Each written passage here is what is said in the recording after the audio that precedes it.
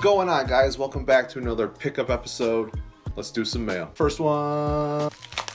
This right here looks like an ordinary Klaatu figure, but this one is actually a Lily Letty. Stupid cheap. I looked at all the markings. It definitely checks out as Letty. It's going on my Letty shelf, which is over here currently. So awesome.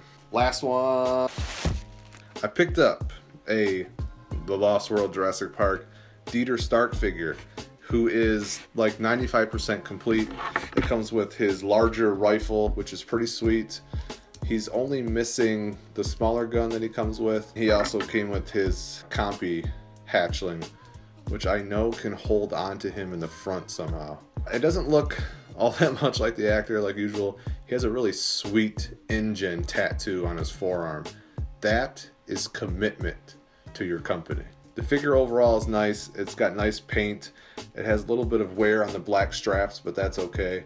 So another Lost World figure to add to the shelf back here. We're one step closer to completing that line. That's it for mail. Let's head on over to the goodies that I found.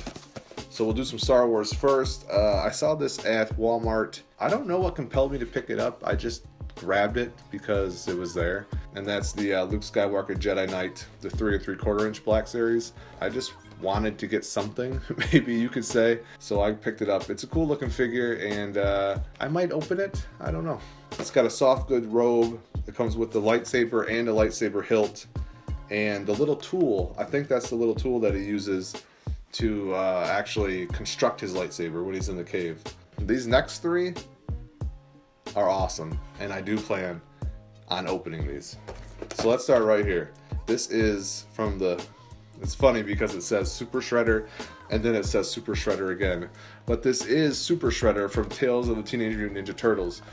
This Super Shredder has some crazy awesome paint. He's got a purple tattered cape. He's got, like, his ribs are showing, and he's kind of gross. Looks like he's covered with warts. I don't know what's going on with him, but it's awesome.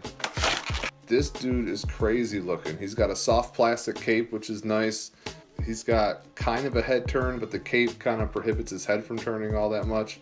I gotta admit, he looks kind of like crazy Independence Day alien without the cape on. Movement in the shoulders, he's got a wrist turn, legs go forward and back, and he actually has a knee joint, which is pretty fancy for this line. But the paint's pretty cool. There's not a lot of colors, but what is here works pretty well. I just think he looks awesome. And he comes with this extra spike piece, which looks like it plugs in the back here. That looks cool. So yeah, Super Shredder, pretty cool looking figure. I'm always a sucker for Shredder. I buy, you know, even the horrible figures of Shredder. Next up is Vigilante Casey Jones. This is from the Tales of the Teenage Mutant Ninja Turtles line as well. It just looks like a repaint of the Casey Jones that we already have. Alright, so this Casey Jones is pretty sweet looking. He has a little bit of a head turn. He's got shoulders, he has elbows and wrists, hips, knees, and that's about it. No ankles. He's got like this crazy kind of holder for his weapons already attached to his back, so you can, you know, you can slide the bat in. The pretty sweet mask that he comes with just kind of plugs over his face. Now, I don't know about you guys, but I probably will always display him with the mask on because there's nothing that appealing about the black and white paint on his face.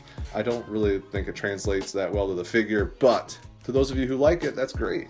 Me personally, I prefer the hockey mask on my Casey Jones at all times. Last but not least, we have Toxic Mutagen Man. This Mutagen Man, I think, looks better than the first release because I like the green limbs better than I like the yellow. This Mutagen Man is pretty sweet. Basic, it doesn't come with any accessories. You can turn this knob here to make his head or whatever turn in there. He has the paint on the eyes. And he's got this piece in the front which looks awfully like 21B's microphone piece from the vintage Star Wars figure. He's definitely shorter than Casey Jones. Next to Muckman, I would have to say that Mutagen Man is probably my second favorite TMNT figure from the vintage line, and I really dig this figure as well. Alright guys, so that's gonna do it for my pickups. We got some modern Ninja Turtles, we got some vintage Kenner, Star Wars in the Lost World, and then we got a modern Luke here from the Black Series. I want to thank you guys for watching, so make sure you like, comment, and subscribe, and I will see you in the next video. Peace.